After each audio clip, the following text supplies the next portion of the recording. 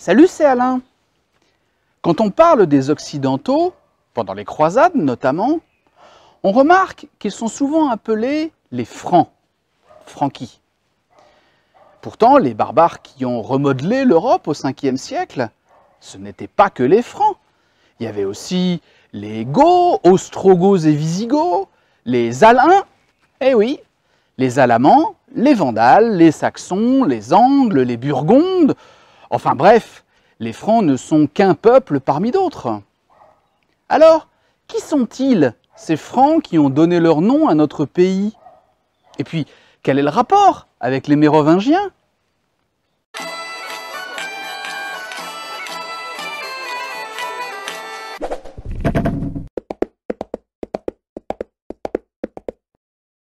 L'origine des rois de France remonte à la guerre de Troie. Lors de la chute de la cité, après les événements décrits dans l'Iliade, les Troyens fuient et se réfugient un peu partout en Europe. Je me souviens avec émotion des cours de latin où nous devions traduire l'Énéide de Virgile. C'était il y a bien longtemps. Enfin bref, toujours est-il que l'un des fuyards, fils de Friga, un des frères d'Énée justement, s'appelle Francion.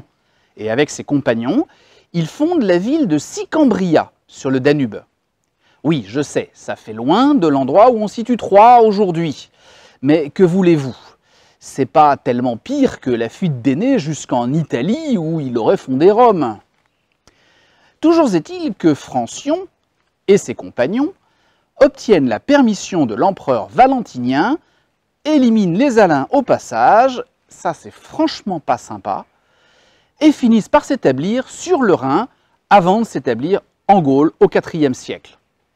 Le premier qui me dit que c'est pas logique qu'il soit en relation avec l'empereur Valentinien, alors que c'est le propre cousin de Francion, Énée donc, qui est censé avoir fondé Rome. Ne pinaillez pas, s'il vous plaît. C'est assez compliqué comme ça. Bon, tout ça, c'est la légende, bien sûr. Enfin, l'une des légendes sur l'origine des Francs, des Mérovingiens, puisque Clovis est censé être un des descendants de Francion, et donc des rois de France. D'où vient cette légende? Eh bien, il semble qu'elle apparaît dans deux ouvrages. L'Historia Francorum, d'un nommé Frédéguer, vers l'an 660, et la Gesta Regum Francorum, en 727. Elle sera ensuite abondamment reprise pendant tout le Moyen-Âge et jusqu'à la fin du XVIe siècle. Et oui, parce que c'est quand même sacrément plus valorisant pour les rois de France de se dire descendants des mythiques princes de Troie que d'obscurs barbares germains. Et puis aussi, ça explique le nom de la ville de Paris, donné en hommage à Paris, le héros grec, auteur du jugement qui porte son nom. Vous savez, la pomme d'or qui est à l'origine de la guerre de Troie, justement.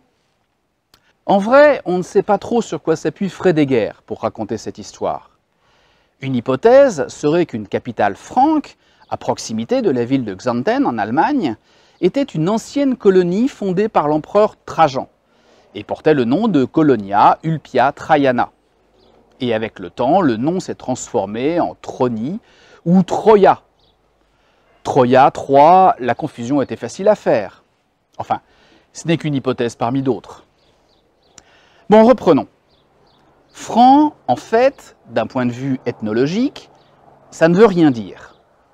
Ils n'ont pas d'histoire ancienne à proprement parler, et l'historien Bruno Dumezil, que je remercie ici vivement pour ses travaux qui m'ont beaucoup servi pour mes dernières vidéos.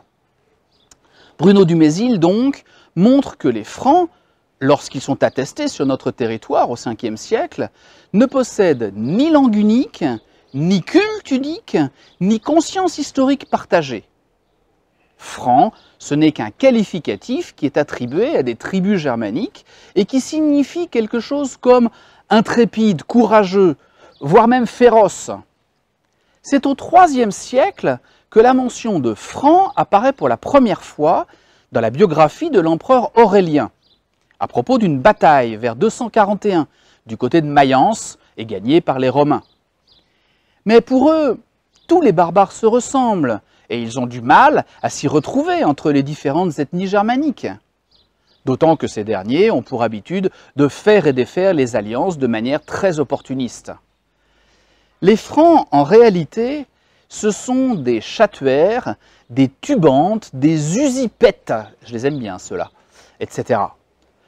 Ou du moins, comme ce sont des peuples frontaliers, c'est ce qui reste de ces peuples qui avaient en leur temps été vaincus et massacrés par Rome. Plus au 5e siècle, des déserteurs romains et des gallo-romains qui ne veulent plus payer les impôts lourds imposés par l'Empire en pleine déconfiture. En fait, la notion de franc recouvre une coalition de peuples autour d'un chef qui se proclame roi à un moment donné. Et comme ce qui a été transmis aux générations futures l'a été par les Romains, les barbares, surtout vaincus, n'ayant pas laissé d'écrit, on a vite oublié le nom des tribus d'origine, pour ne garder que le nom de Francs, de la même manière finalement que les Arvernes, Vénètes, Bituriges, Allobroges et autres Éduins ont été plus ou moins oubliés pour laisser place aux Gaulois. Alors les Francs, ça représente donc pas mal de monde au nord du Rhin, d'origine ethnique finalement assez hétérogène. Alors, on peut quand même les diviser en deux groupes.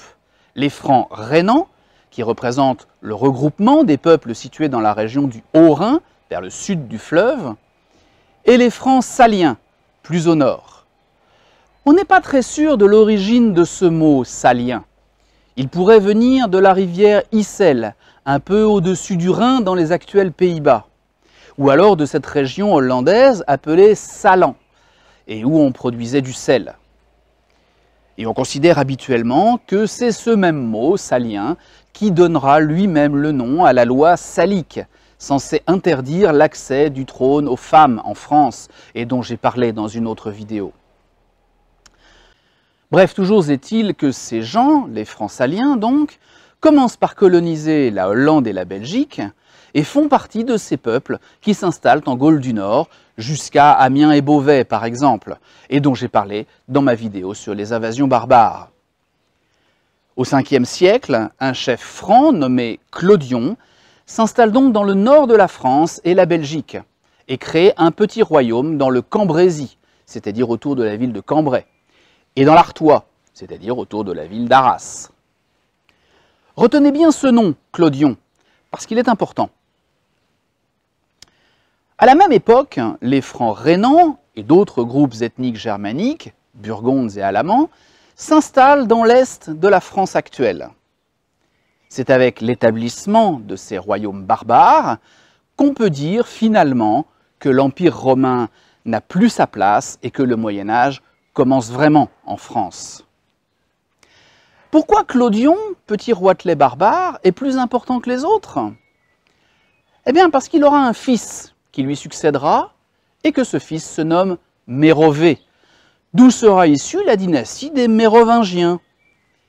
Clodion est donc le plus ancien roi de France, si l'on peut dire, dont l'existence est réellement attestée. Ensuite, ne me demandez pas pourquoi c'est le nom de son fils qui a été utilisé pour définir la première dynastie des rois de France. Sans doute parce qu'en théorie, Clodion était encore censé être soumis à Rome.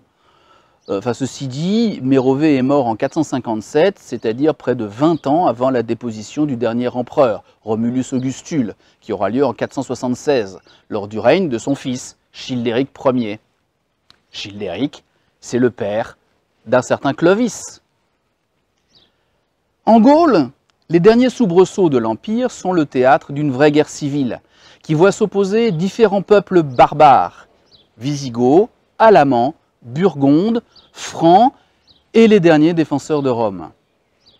Alors comment les Francs se sont-ils imposés partout en Gaule, alors qu'au départ ils sont cantonnés au nord du territoire?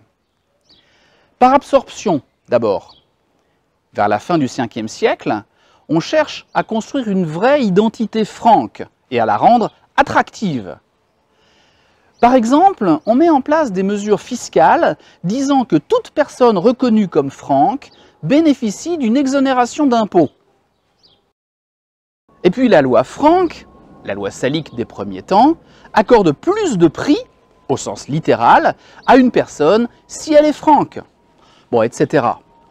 Forcément, vous imaginez bien qu'à partir de ce moment-là, c'est tentant de se dire franc de souche plutôt que gallo-romain.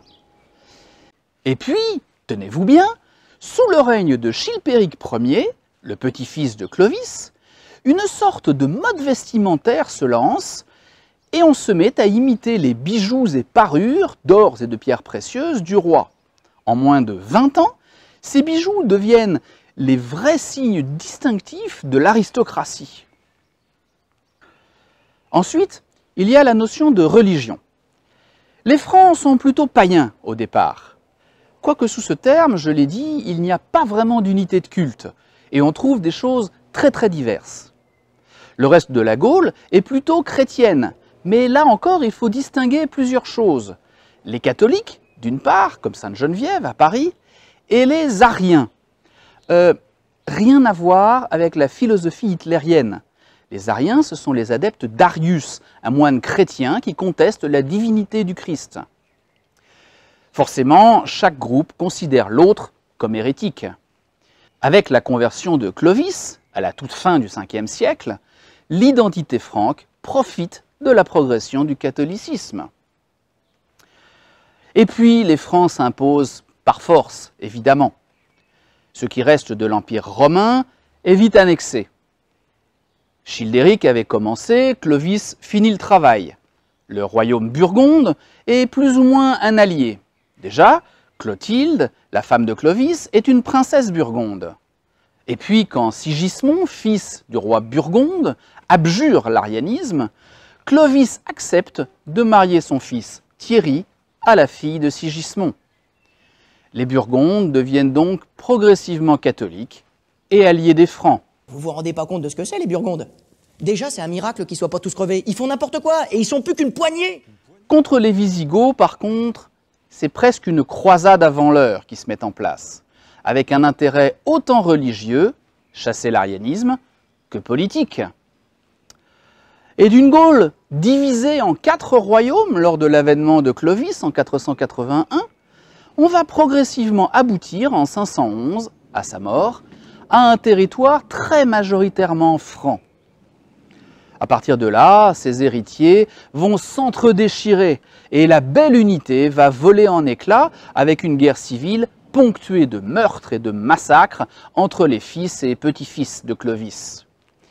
Il devient alors difficile de tracer la lignée des Mérovingiens, tant les petits royaumes vont se faire et se défaire pendant presque un siècle, jusqu'à Clotaire et son fils Dagobert, qui réussiront à réunifier le royaume. Mais pendant tout ce temps-là, la notion de franc n'est plus mise en cause, et la lutte se passe entre les successeurs de Mérové.